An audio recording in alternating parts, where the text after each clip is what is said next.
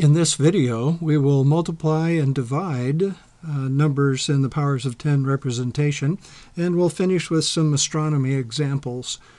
So our first rule would be that the powers, the exponents of the 10 base, those powers of 10 will add when the numbers are multiplied.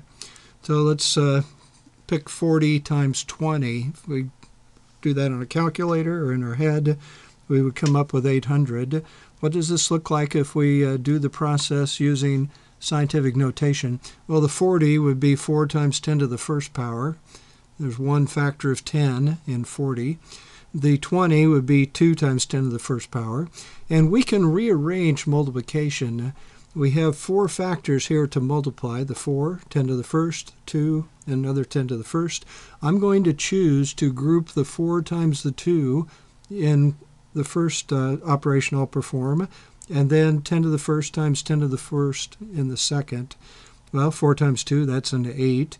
10 to the first times 10 to the first. We have the same base here. The base is 10, so we're allowed to add the exponents, and we get 1 plus 1 is 2.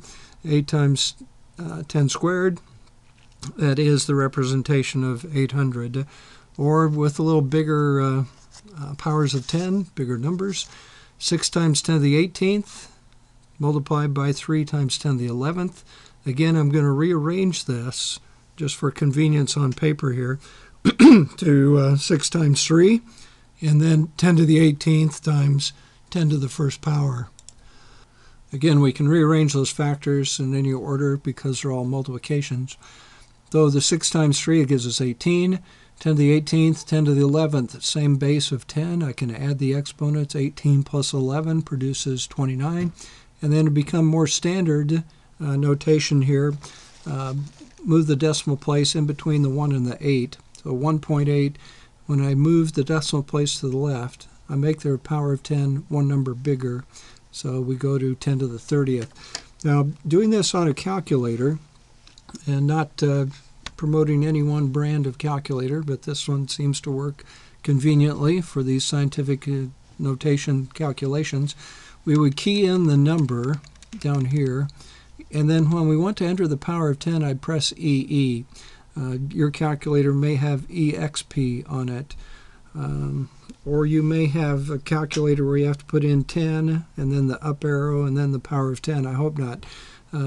For these calculations and this level of astronomy and physics, introductory level, I don't feel you need a graphing calculator. In fact, they're sometimes too difficult to operate for students to get the right answer. So I've always had better success with students using a simple calculator. This is about $9 in a store in the United States. But I'm not going to use it on this video here. Just wanted to show that's available. Okay, into division. So 40 divided by 2, 20 goes into 42 times. If we write this with the scientific notation, 40 becomes 4 times 10 to the first, 20 becomes 2 times 10 to the first. Again, I'm going to group and do the division of 4 divided by 2 separately from the division of 10 to the first divided by 10 to the first. So 4 divided by 2, that gives me a 2. I'm not writing anything here. I could put in times 10 to the 0 power. The exponents do subtract. So 1 minus 1, the exponent in the denominator gets subtracted from the number that's in the exponent of the numerator. Or you can see that these are identities. 10 to the first divided by 10 to the first would just be a factor of 1. So we get a 2.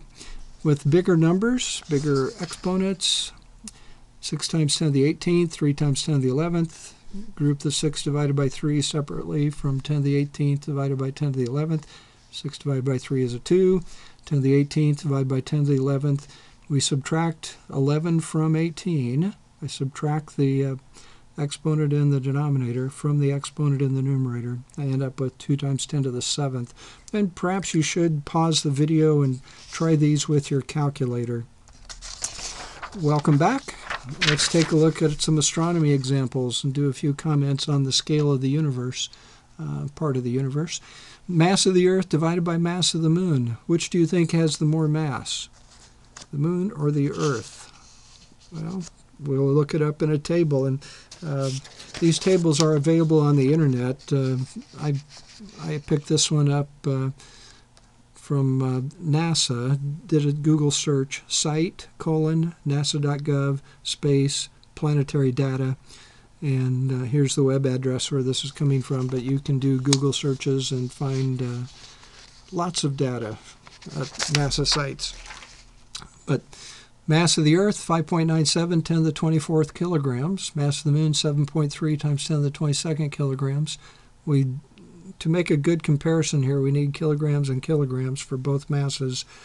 If we do the 5.97 divided by 7.3, I get 0.82. And doing the powers of 10 division, I've got 24 in the numerator power, 22 in the denominator. I subtract those, I get a square, 10 squared, a 2 in the exponent. And then if I apply this to the 0.82 to get to a number without scientific notation, I have a positive 2. I move the decimal place to the right 2 places when I get rid of the times 10 to the power of 2, and 82. We find that the Earth actually has about, I've rounded off here, about 82 times more mass than the Moon. The Earth is more massive than the Moon by a factor of 82. However, if you study astronomy, you'll discover that our Moon, the Moon of the Earth, is relatively very large compared to the masses of Jupiter to one of its moons, or the mass of Saturn to one of its moons. Our system is more comparable, more equal masses. Not equal. Earth has 82 times more, but let's continue. What about the, I'll call it the radius of the Moon's orbit and the Earth's orbit? How do they compare? And the radius is in quote here because these orbits are not circles. They are not circles. They're ellipses, but sort of an average distance of the Moon away from the Earth and the average distance of the Moon of the Earth away from the Sun. So here's our number for the Moon, 3.84 times 10 to the 5th kilometers. The Earth, 1.49 times 10 to the 6 times 10 to the 6 kilometers. That's the average distance away from the Sun. And I might as well go ahead and throw this in here. 1 astronomical unit, 149.6 times 10 to the 6 kilometers.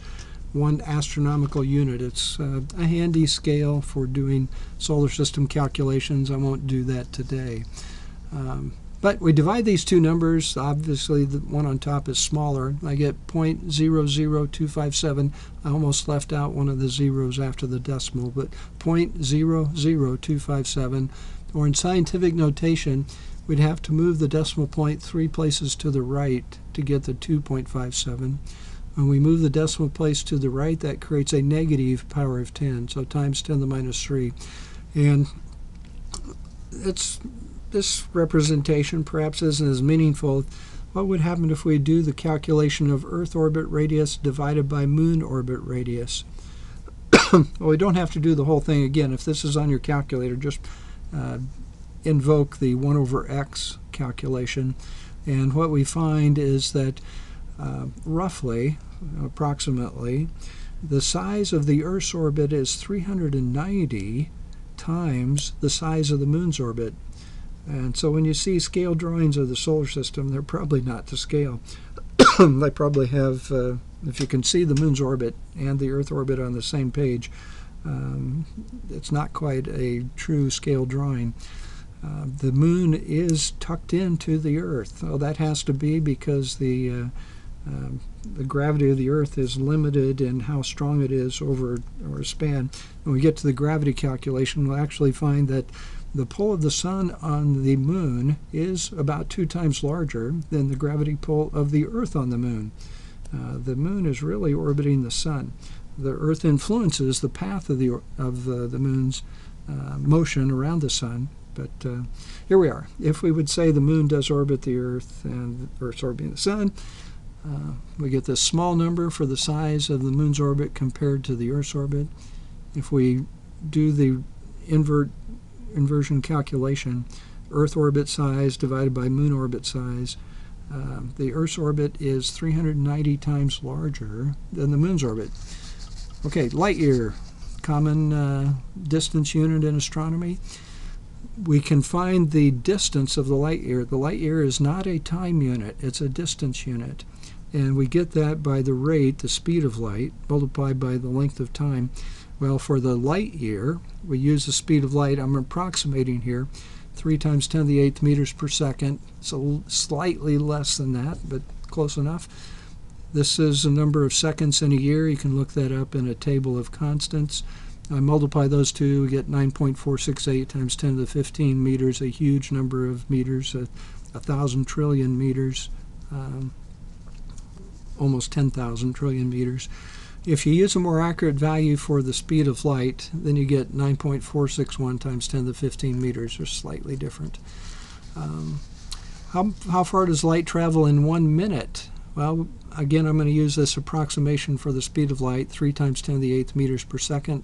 60 seconds is obviously 1 minute. I do need to have seconds and seconds here. I can't multiply by 1 minute and get some answer.